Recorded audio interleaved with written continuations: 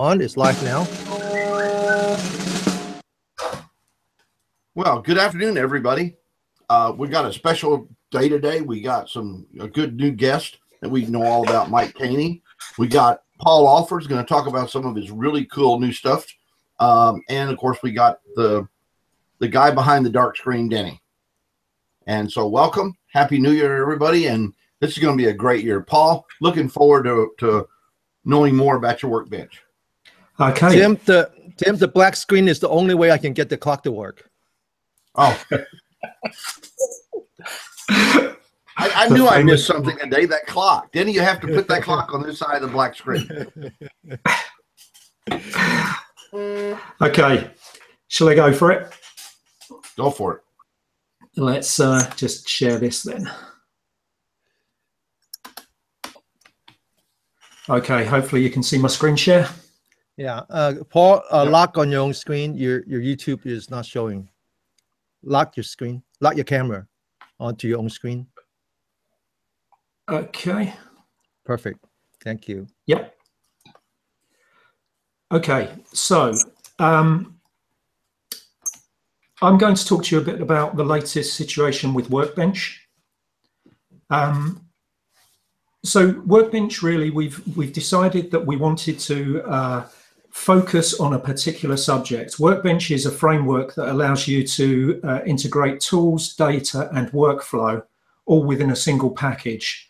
And it's got many, many applications, and we've looked at all sorts of possibilities within the IT industry and outside.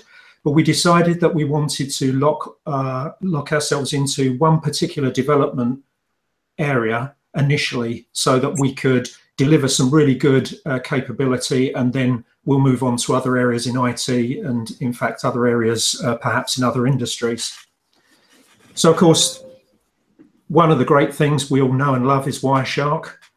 We use Wireshark extensively, and we also use a lot of other network-based tools. So we decided that in this feature set of Workbench, we would focus on network engineering. So Wireshark, Tim knows these numbers, many, many downloads per month. There's estimated to be 1.5 million users. I'm not sure about that. I think it might be a bit lower than that, but anyway, there are a lot of users out there. 3 years ago, we calculated there was 370 million downloads. So that was back like 3 or 4 years ago. Yeah. Okay. Good. That sounds promising. Okay. So obviously widely used by network and security engineers. One of the things is that few of us, and I include myself in this, make full use of Wireshark. I watch a video by Laura Chappell and I realize that I'm using about 10% of what Wireshark's capable of. So I think we can all learn. And this is one of the things that we wanted to include in Workbench, is the ability to sort of push the boundaries with Wireshark. So if we look at IT performance and stability problems, we know that they can take weeks, months, or years to fix. And certainly Advanced 7 has looked at many long-running problems. But what we've also found is that using tools like Wireshark, we're able to diagnose problems in days, if not hours, quite honestly. So it's been a great benefit to our business. And of course, the other areas, cybersecurity, every minute counts. You need to find out what's caused the security breach. You may have to do some analysis very quickly, and there's going to be a lot of pressure on you to be able to use Wireshark effectively. Now, the thing is that obviously a big benefit would be if we could get some expert guidance, and we can watch YouTube videos and watch all the good and the great analyzing problems. But the trouble is that the scenario that I face, that Mike faces, that many other people face, is not going to be exactly the same as that one on that video. But if we could model the workflows of some expert people, then we stand a chance of being able to follow their workflows and successfully diagnose problems with tools like Wireshark. So we can model some of these people, but we could also have workflows that come from suppliers. So if we're looking at a particular problem with an F5 load balancer, maybe we could have a specific workflow for that purpose. But also we could have workflows contributed by a community. Sort of brings us neatly to Workbench, and Workbench is this ability to integrate data and tools with expert workflow. So as promised, I'm going to take my life in my hands and debug a problem live on air, which should be good. So I've already skipped a few steps in my workflow. So let's open up the workflow. I have set up the data on the left-hand side in this Object Explorer here, so we can get working quite quickly. So on the right-hand side here, you see that we have some instructions, and this is the workflow, and we'll see how the workflow adapts as you work. So I hope this is coming through quite clearly and not too small. Is that okay, guys? Does it look okay? Yeah, it looks a little small. A little small. Okay, I'll zoom in if I get the opportunity to in any particular area. So one of the things I can see is for you guys, close that behind. The icons at the bottom, the Hangouts things are covering over the bottom of the workflow. So let's move that up. Okay. So here we see that the first thing the workflow is asking us for is the name of the user that had the problem, and his name was Mark. So we can enter that information. Sorry about that, my eagerness. We have to enter application information. What application was he using? He was using this application called Contoso. Now, I hope that you can see here that the workflow's already started to adapt. You can see that it's already recognized the fact that Mark was the user, and we'll see later that it understands that the application was this application called Contoso. So let's put some information in. So what was his perceived response time? It was 30 seconds. And what is an acceptable response time for this application? 2 seconds. And so then what's the difference? Unfortunately, the workflow at the moment can't do the time math. It will be able to soon, but right now it can't. So we have to put that in. 28 seconds of excessive response time. And now you see a very typical thing. You can see that it's recognizing that it's Mark accessing an application called Contoso. So how did he access it? He accessed it using a PC, and the IP address was 192.168.10.81. We enter that information. Have you added the trace data? Yes, I have. Wants to know the client file set, which is this file set over here. So I'll simply copy that and paste that into here.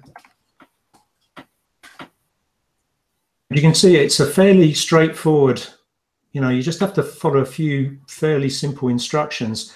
Did you capture traces near the server? Well, actually I did, because I've got these ones here, these web ones, but I'm going to say no here just for the purposes of this exercise, and I'll show you one where I answered yes to that question. Did Mark, you, or anyone else send markers at the time of the problem? Yes, we did. So now might be a good point to show you the problem. Now, I can drag a video of the problem onto this workpad. I can grab Media Player and simply fire it up.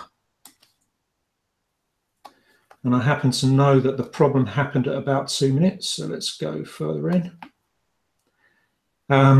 This is probably not going to show terrifically well, but you can actually see that the application has already hung. You see at the top, it says waiting for Web 01. It's hung at this point, and eventually it times out. I think it's after about 30 seconds.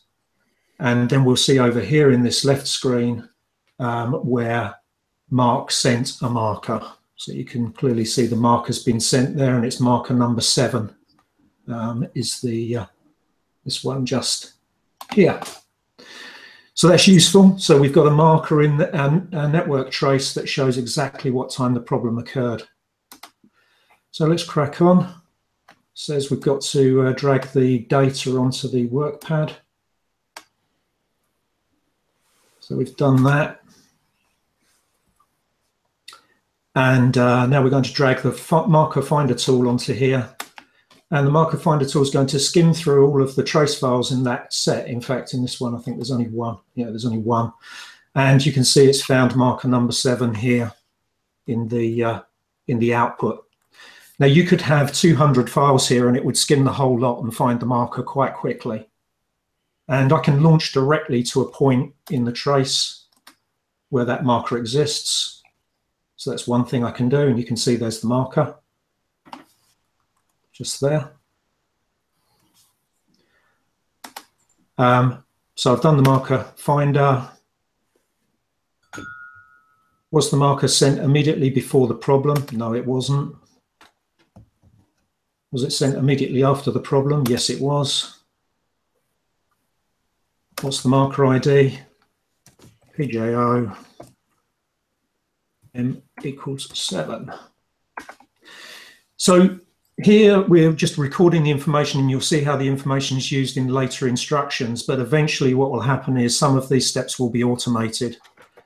So when it says, did you find the marker, you'll just enter the marker name, or you'll click over here in the marker grid, and it will pre-populate the information in the workflow.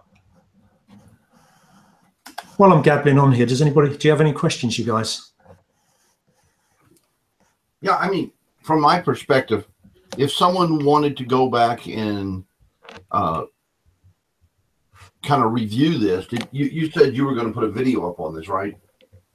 Yeah, I mean, obviously we're videoing this session, so this will be up on the Love My Tool site. There are a number of tutorial videos on the TribeLab site. And we basically give a step-by-step of how to do this. The workflows that we're introducing are gradually evolving. This is the 3rd workflow we've written. The first 2 we wrote, the first one is modeled on a video that Laura produced, looking at website performance issues. And the second one was modeled on our friend Chris Greer's workflow, something that he used when he did his SharkFest session on TCP tips and tricks. And what we did was we took the basis of what he did and then tried to model it. And it works really well. We've tried it on a few sample traces, and it seems to work well. So we have a few workflows up there already. I do notice we've got quite a few viewers, actually.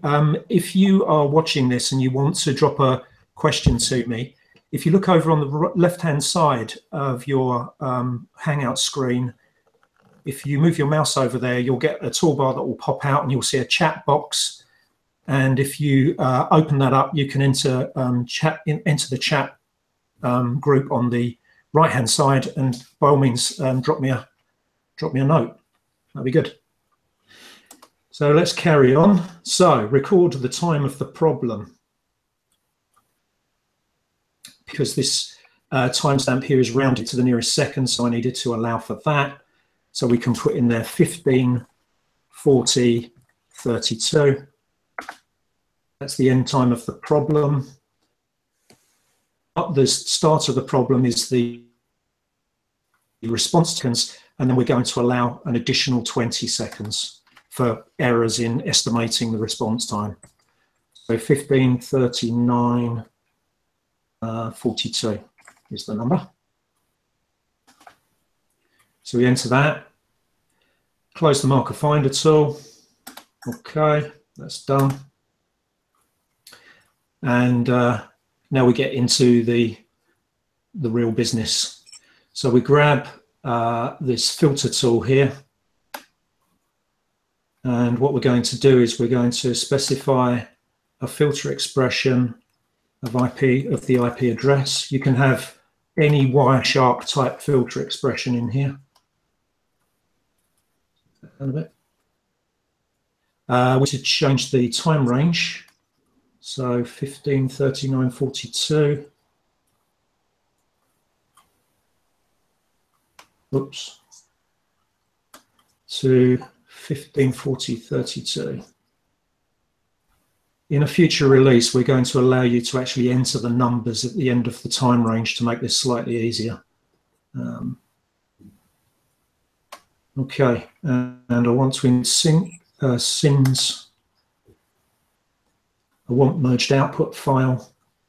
In fact, yeah, that's okay. Don't click the filter button yet, it says. Okay, I won't. So we've completed that, and now we need to put in a name for the file. I'm going to put in this name, but we're going to change the colons because that's not acceptable in Windows. DOS. You know what I mean. And we need to enter the name into our workflow. So we've got a record of it. So we do that. And now we can press the filter button. So now that's just filtered based on the criteria that I specified, and it's opened it in Wireshark actually. Okay, so we've done that. So you can see over here, we've got quite a lot of information in here, and you can see it's gradually becoming more and more rich with the context of the problem, in that now we've got start and end times for the problem, we've got IP addresses, we've got names of files, we've got all sorts of things in there.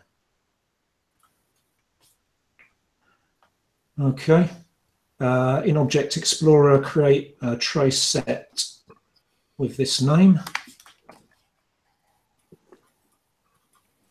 I'm going to create that.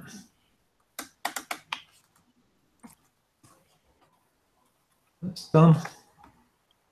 And then it's going to ask me to go and find the filtered trace that I just created. So I need to add a file. It's not in that lot. Oops.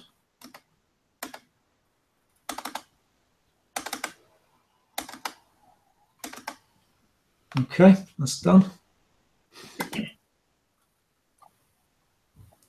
Press Control S to save the workspace. That's just because I've made changes to the Explorer, so it's best if I save it before everything goes wrong. Is Control S universal, Paul? Yeah, Control S, that's right. Always hit Control S. Close the filter tool. That's done.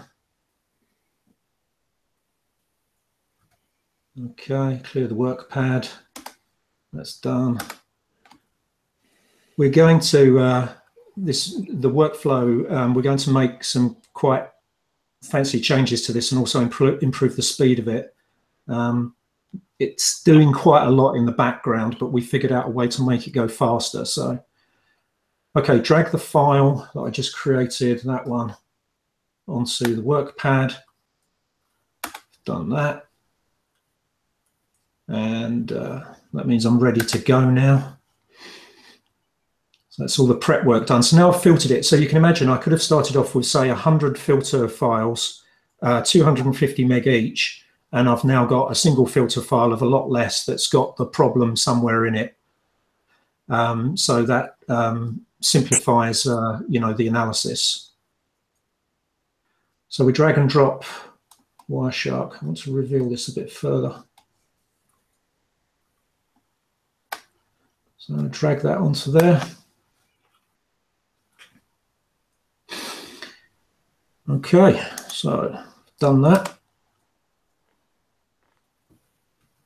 Now it says I should go to its endpoints so that I can find out which ports we're talking to in this application. So statistics, endpoints. Now the ones I'm interested in are these two, 445 and 80. They're the two I'm actually interested in because these ones are all the ports for my own for Mark's PC. So they're all dynamic ports. So let's go back to the workflow. Done that. And it basically says I should save the TCP service ports here. It says don't bother saving 445, so I won't. So it's just port number 80 I have to worry about. And then it's asking me for the UDP ports. So when there are none in this trace clip, so I put none in there.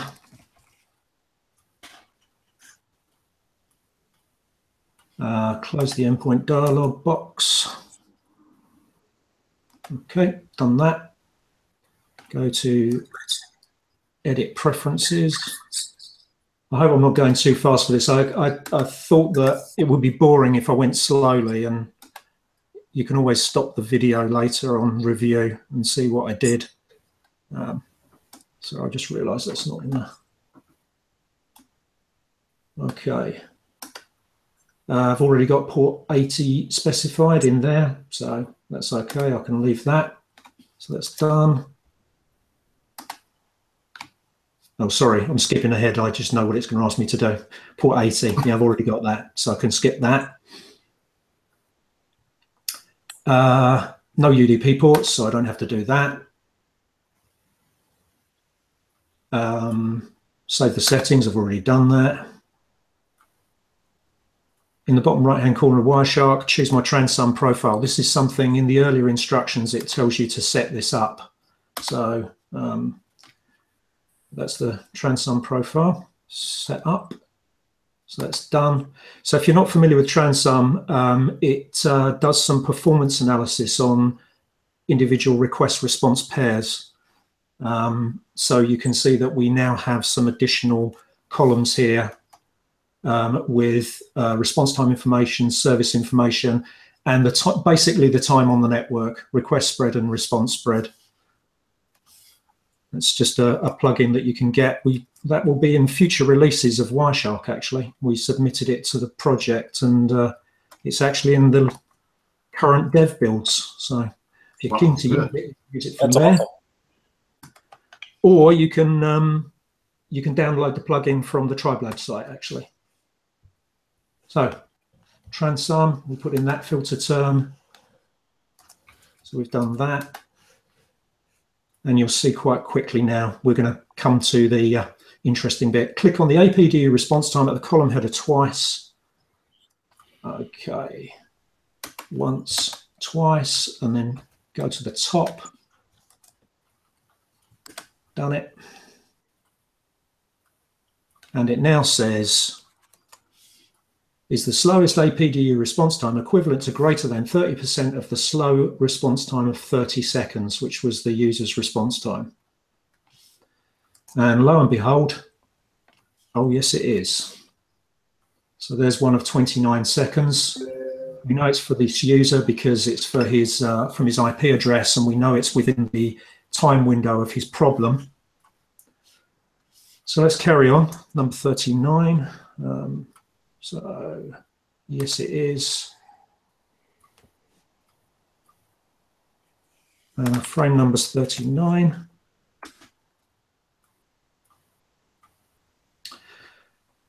Enter the APDU response time here. So quick way to do that is to click on 39 and just copy it from here and paste it into there. Oops. One second. The time entry part of this. What's the destination? 192.168.378. 192.168.378.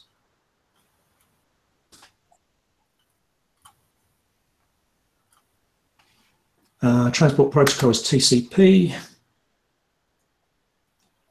Okay, record the TCP information. Port number, I think, is 80. Yeah. So it's asking me about that destination port number just there. So that's 80.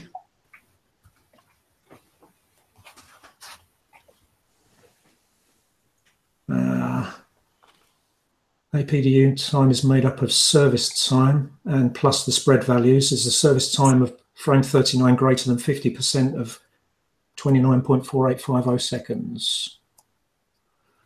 And yes, it is.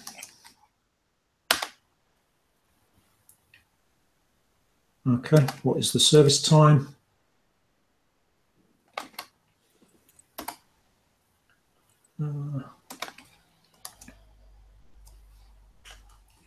Put that value in there.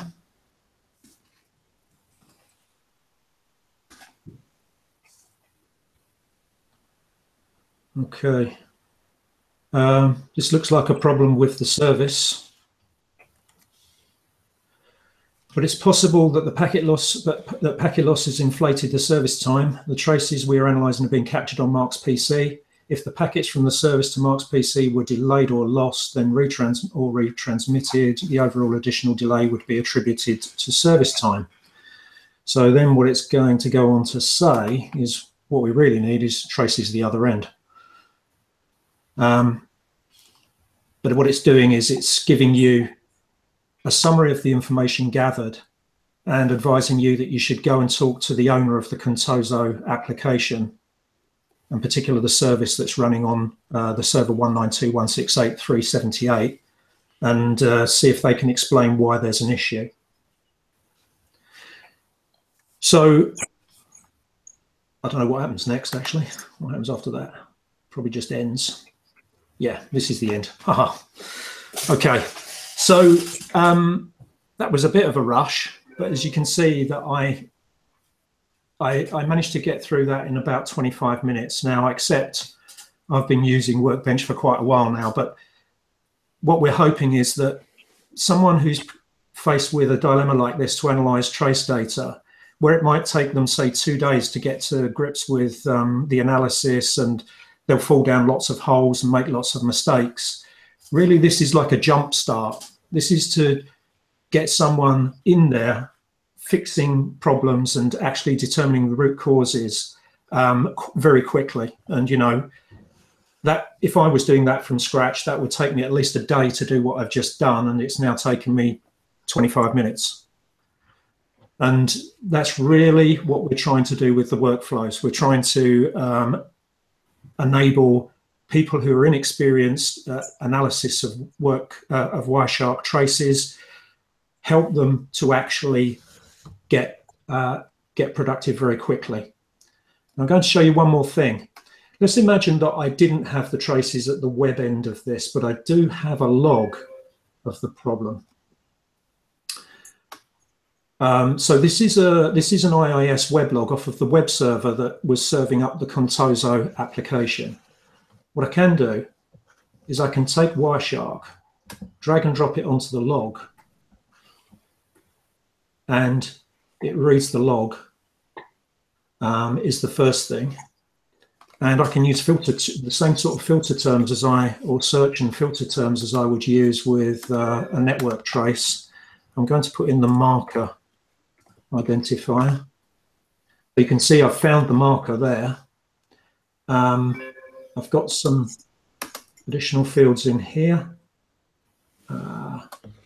Let's add in the one that's called time taken. So let's apply that as a column. And if I now, find my marker again.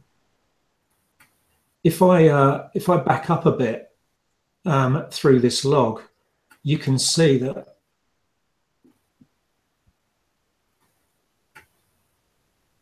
I've got 29 milliseconds there, 29 seconds there, 26 seconds, 28 seconds. So you can see there's obviously some big problem in this area.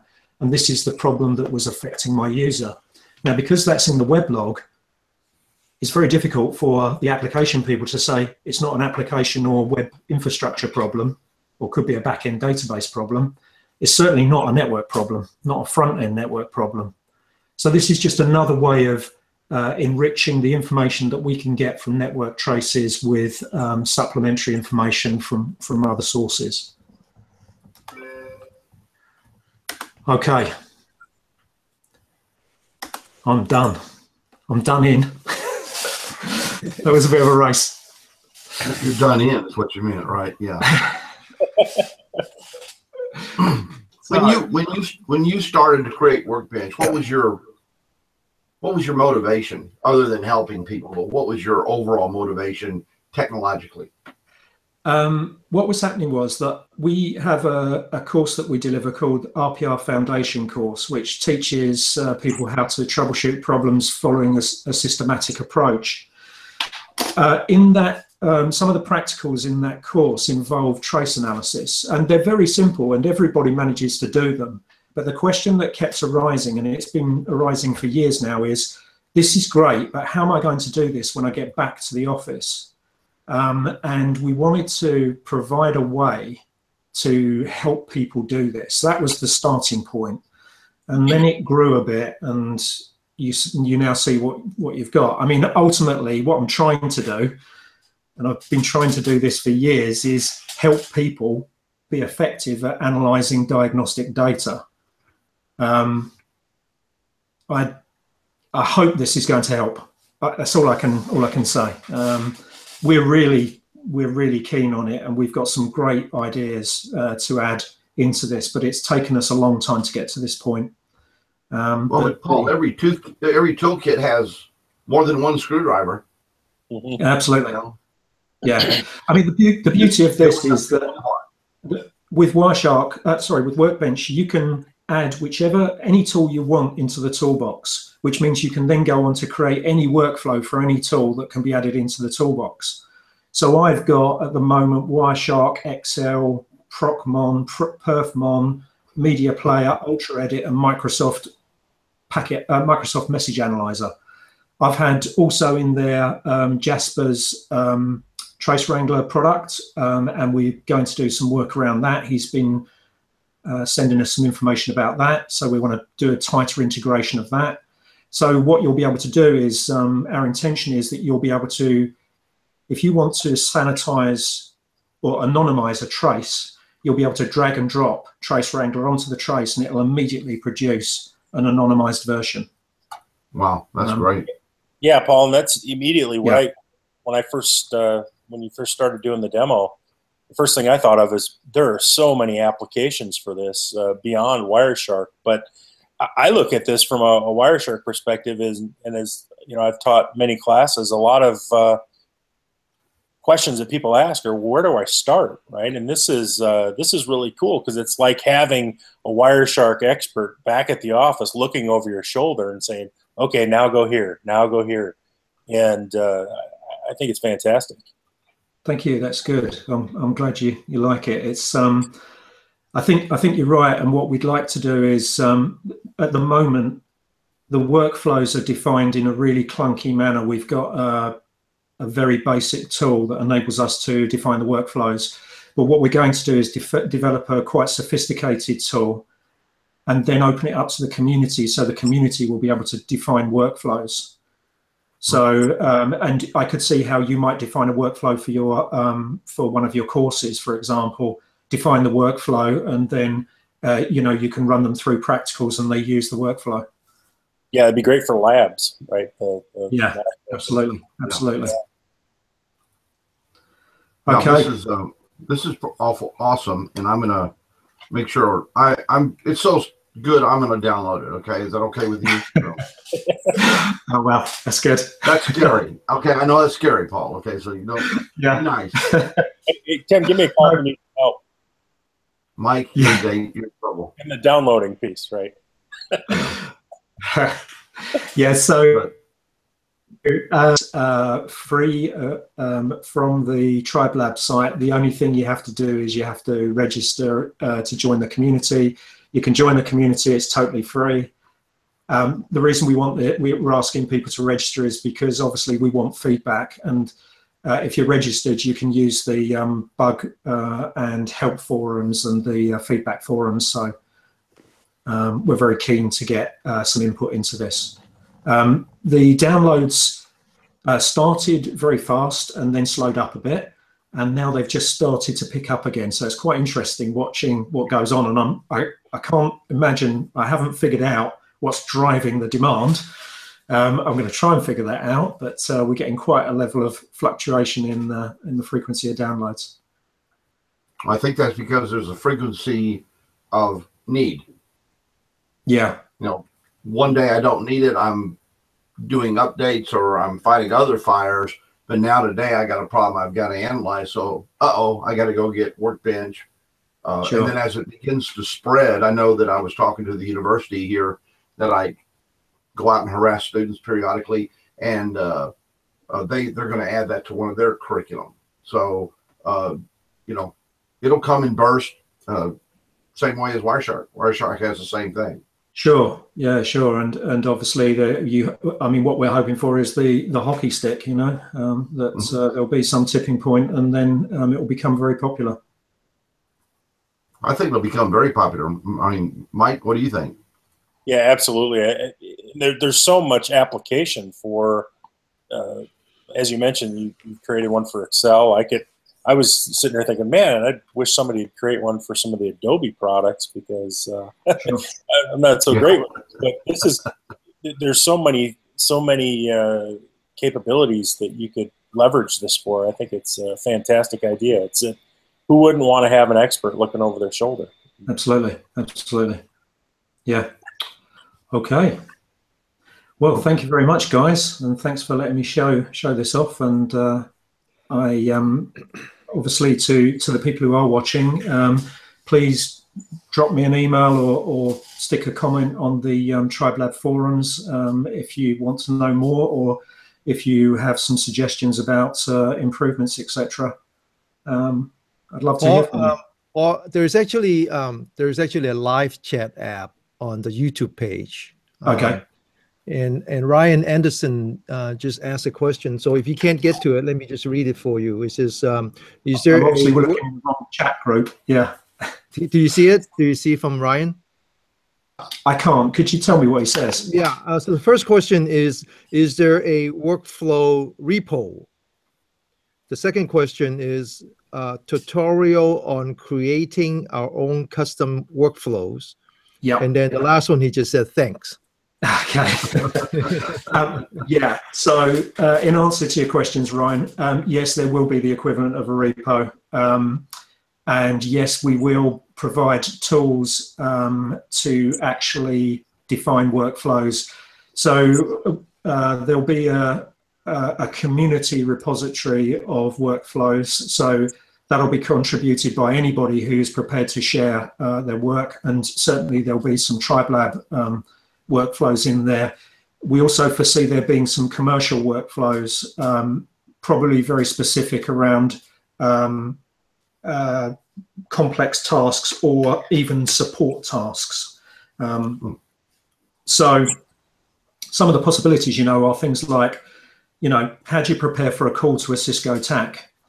Now, you could have a workflow that says, okay, well, these are the things you need to do. And because of the adaptive nature, it can accommodate a lot more than just a static checklist, and it can adapt by product and adapt in all sorts of ways. So we could see lots of different possibilities for this. And we will be providing tools for people to define their own workflows. We're hoping to make it very intuitive, very sort of graphical, because the way we do it at the moment is truly clunky. It's so I wouldn't open that up to anybody. It would be a real struggle for everyone, because I struggle to define them at the moment. But the guys, the developers, are working up ideas on how to produce a graphical version.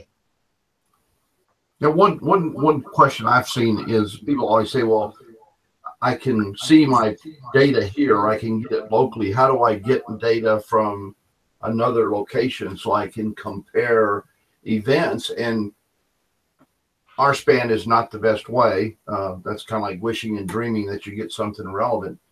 Sure. What kind of remote tools are there any that you are going to try to integrate later down the road so they can grab it with T-Shark or something and send it back? Yeah, there are actually. That's a very good point. So one of the things that we've done in the Object Explorer is we've named a lot of the objects. You'll notice we've called them file sets and files. That was probably a mistake, and we're going to probably change the language and talk more about data sets and data objects. And that opens up the possibility of having a data object that is a trace clip on, say, a NetShark or on a Viavi box or whatever. A lot of these boxes now are coming out with REST interfaces, so API type interfaces. And what we hope to do is hook into those so that rather than drag all the data back and run some sort of filter on the desktop of the analyst, what will happen is it will run the filter on the box and just pull the trace clip back. So yeah, we definitely are interested in that. What I hope to do is start to talk to some of the suppliers, people like NetScout and Viavi and Riverbed,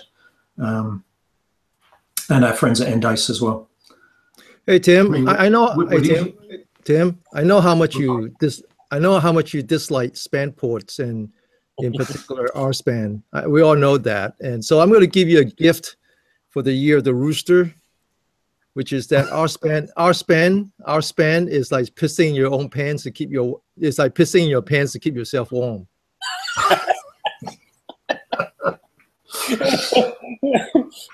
That's a choice word. And it's hard to believe that Denny likes me.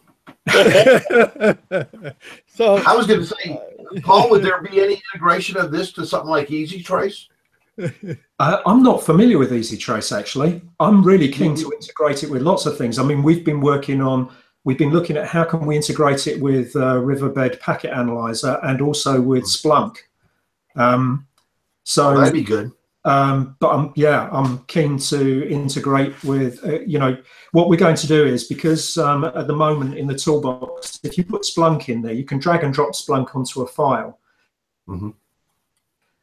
Which does the transformation of the data between packet data and, say, a CSV. The problem is that Splunk hasn't got a way, you can't use a command line to inject that data into Splunk. So what we're going to do is we're going to create custom wrappers around certain applications. We call these tools guest tools. So there'll be guest tool wrappers that will wrap around things like Packet Analyzer and Splunk and other such tools such as Easy Trace, which I will look up when I come off this session. If you have any trouble finding it. Now, Paul, one time, would you go ahead and tell everybody the TribeLab website? Just TribeLab.com. Simple as that. All right. TribeLab.com, gang, and there's a lot out there.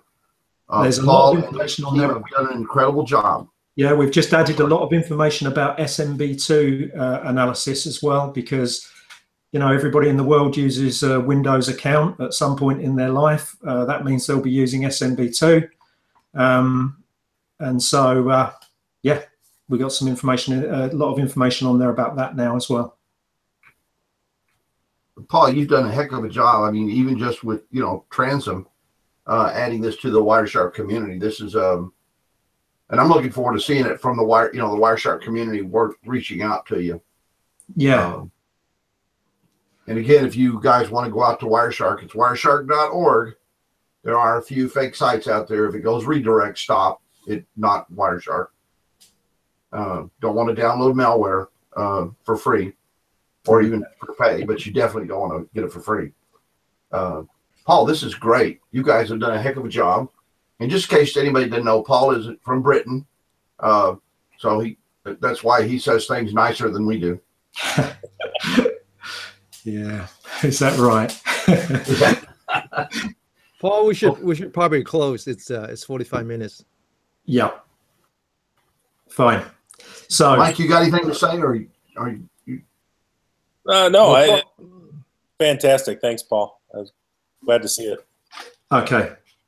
All right. Well, I will close the show then, as I've got the big red stop button. So thanks very much for attending, everybody who's been watching, and also thanks to you guys for being the panel today. I'll see you soon. Take care. God bless all.